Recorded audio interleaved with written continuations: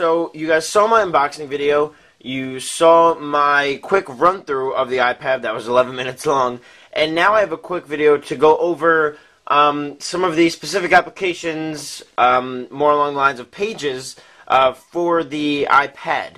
You guys know iPad has all different kinds of applications for it specifically.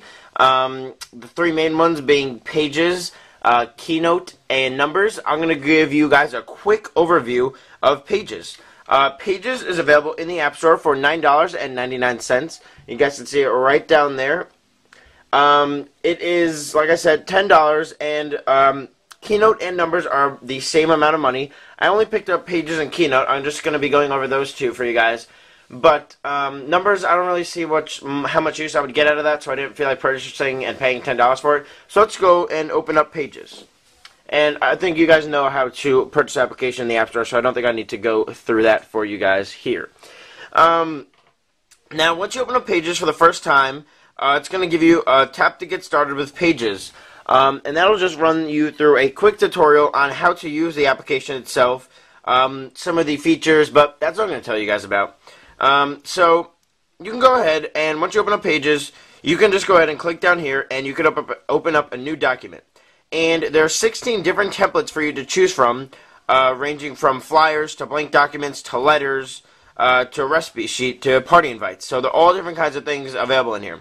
I'm just going to go ahead and choose the easy one, the blank template. Now with this blank template, you can do everything that you'd be able to do normally in Pages, and more, especially with the touchscreen interface. Now it's very simple to just go ahead and type away. The typing, some of you guys were worried about it not working out so well with your fingers being so close. But you can either have it in portrait or landscape. I'll show you landscape in a second, but it's actually kind of easy. I'll go ahead and start it off like I'm writing a paper. Let's see, my name. Very simple to write. You can backspace, mess up. You can do everything that you normally be able to do. Return. Let's go with social studies essay. Type that in. Next line. Today's date. We'll throw that in there, 4/3/10. And now you want to go over to the next line and say now you want to throw in a title. Now you can very easily, once you're done with that, you can go through all the different options. You could go to body up here, and you could have the text already have a preset thing for title, and you could have it say American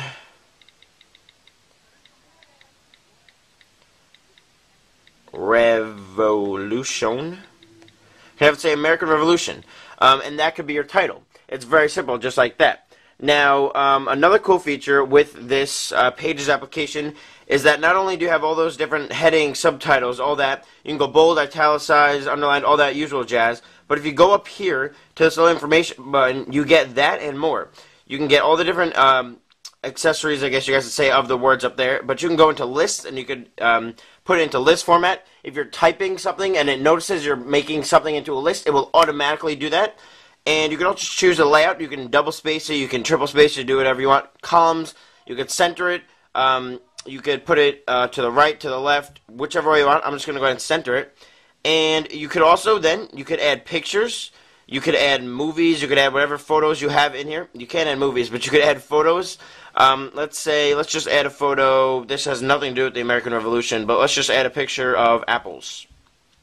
It's very simple. Just go ahead and choose the one you want, and it will show up there. You can resize it, 2 fingers, by slipping down one of the corners. You can resize it, and then with 2 fingers, if you hold, you could rotate all the way around, however you want. We'll go ahead and make it a little bit bigger. I don't know what apples has to do with the American Revolution, but that's that. Then what you can do is you can go to tables. You could add different kinds of tables. You could add different kinds of charts, pie charts, all different kinds of charts I got there. And you can also add different kinds of shapes. There's pages and pages of different colors of shapes and lines that you could add there. Very cool.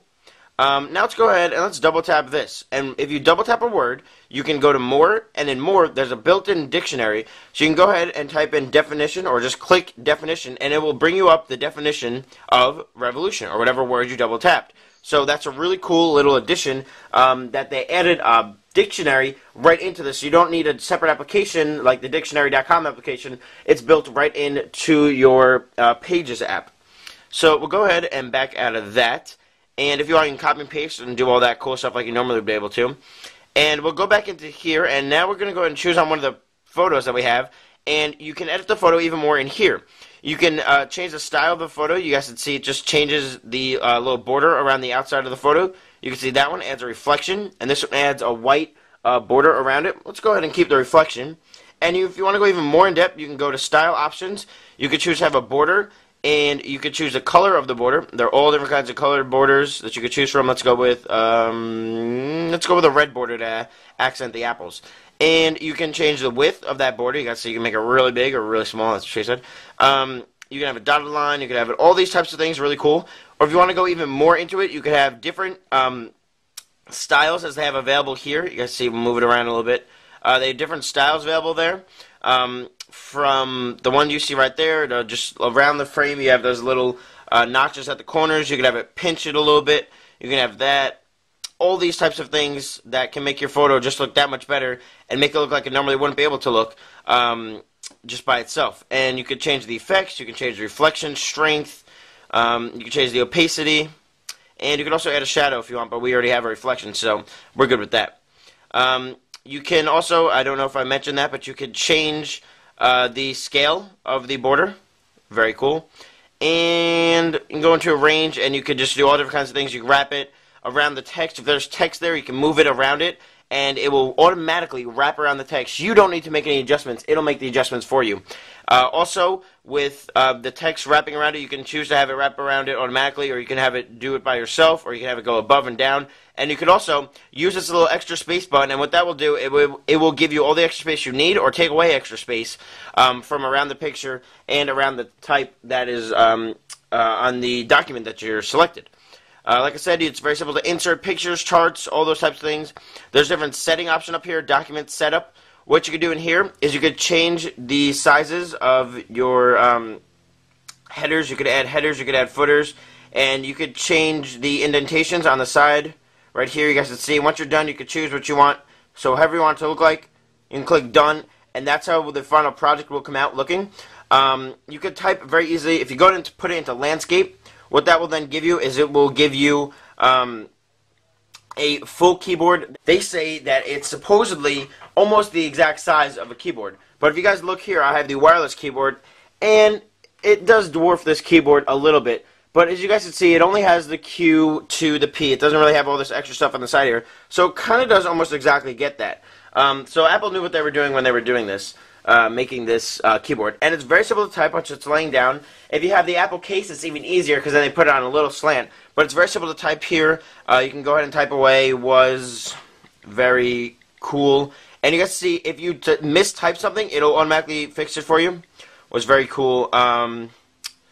There were many important people. You guys see, I spelled a couple things wrong there, and it kept on fixing it.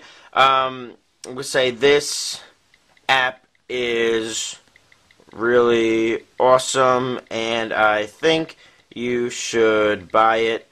Stuff like that. It's very simple. Obviously, your text doesn't have to be that big.